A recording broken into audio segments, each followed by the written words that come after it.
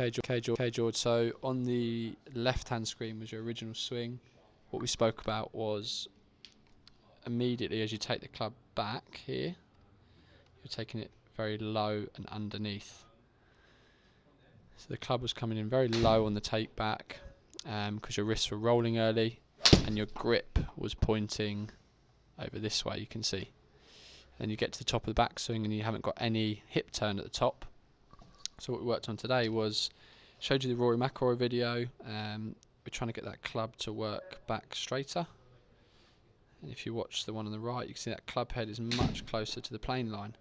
Now your checkpoint from this position is to have the club face matching your spine angle. Okay, if it gets open, that means you're going to hit the ball with an open club face on the way down, and they're just creating a nice hip hop. So you'll see the big difference at the top of the backswing here. We've got a nice hip turn, the leg is gently straightened, and the club is in an excellent position at the top versus before.